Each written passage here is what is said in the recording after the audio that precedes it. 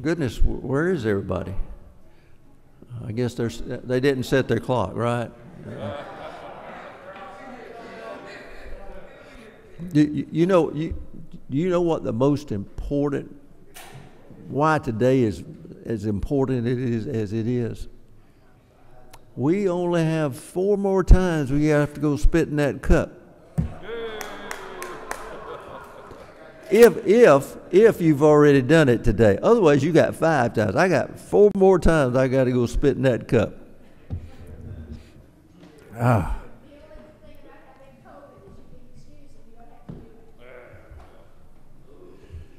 can't understand that. If you've had the thing, you don't have to go get spit in the cup. If you've had the shots, you still have to go spit in the cup. And I've had the shots, but I still go spit in the cup. Okay. Well, they're starting to drag in a little bit. Did you set your clock this morning over the weekend? Oh, he did. Okay, that's good to know. Okay.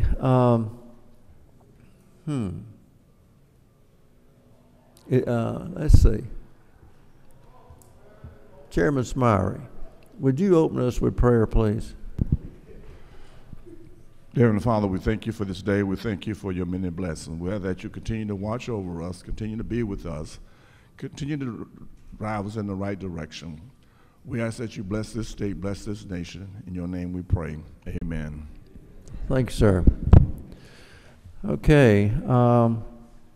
Is Representative Mathis outside? I'm sure he is. He's been here since 7 o'clock this morning. Now, he wasn't sitting out there the whole time, but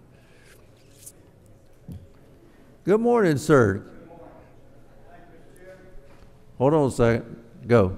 All righty. I'm here for House Bill 703, provide probate judge, Bleckley County, nonpartisan election.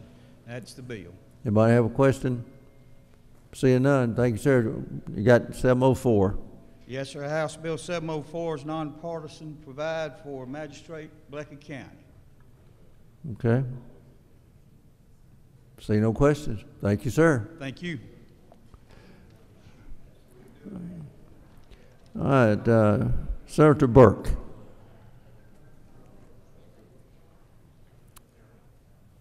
Morning, Senator. Good morning, Mr. Chairman. How are you? I'm good. How about yourself? Y'all having fun across the hall? You know, we don't take ourselves too seriously, at least. We don't either. We don't take y'all real serious either. So. As it should be. As it should be. So we got Senate Bill 46. Thank you, sir. This is a bill from the Department of Public Health that modernizes the vaccine code. I'll be glad to answer questions, Mr. Chairman. Gosh, hold on a second. Chairman Martin. I exercised my degree in medicine this morning. Senator, over here, I had a constituent send me a question and a concern on lines 51 through 53 of the bill about individual vaccination information regarding person without the consent of the person's parents or guardians. Can you address why that's needed and how that doesn't infringe? I'll be glad to.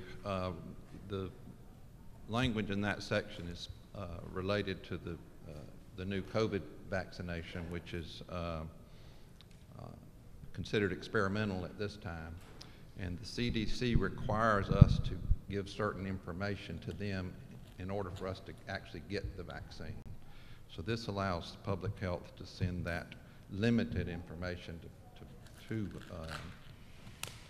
CDC.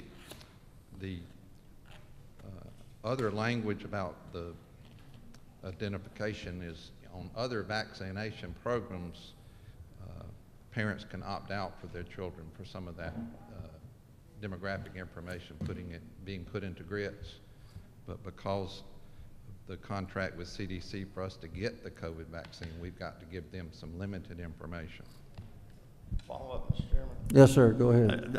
I think that's the question. I mean, limited information, I understand, but individually identifiable vaccination information, that doesn't sound very limited to me. Individually identify, I mean, how is that not without a parent's consent, how is that not in conflict with HIPAA? Well, my understanding, with the HIPAA, we can share information with health entities, and the CDC would be a health entity. So HIPAA doesn't apply when we're talking about health entities. But my understanding is the requirement for the CDC for this is a birth date. I'm sorry? Is a birth date. That's what we have to fill in. So it's not name, address, phone number, but it is a birth date. Okay, Mr. I guess I'll do some research, get with him offline. I'll look for the definition of individually identifiable information. That seems to describe to me more than simply the birth date. A birth date wouldn't be individually drilled down, but I'll get with him after. I'm sure Chairman Jaspers. Thank you, Mr. Chairman. Just want to back up Senator Burke, Chairman Martin, in the committee. Myself, Chairman Barr, Floor Leader Lott, myself really honed in on that line that you're talking about. Senator and DPH satisfied our concerns very easily. They did a really good job explaining why it needed to be in there. Just wanted to put our 2 cents worth in there. Okay. See no more questions. Thank you, sir. Thank you all for having me. Okay. I guess now we can set the calendar for tomorrow. Now, for you rules chairmen who are in here, and most of you are, and for those rules chairmen who are watching on TV, if you accidentally find a good Senate bill, let's go ahead and get it out. Because, you know, we're in the, let's see, 30, we got 9 days left. We're not in the 2-minute drill yet, but we're getting close. So if you accidentally find a good Senate bill, let's go ahead and get it out. All right. We'll go ahead and set tomorrow's calendar. Senate Bill 46. Do I hear a move? Move in a second. All in favor say aye. All opposed, like sign. That's the calendar for tomorrow. Thank y'all.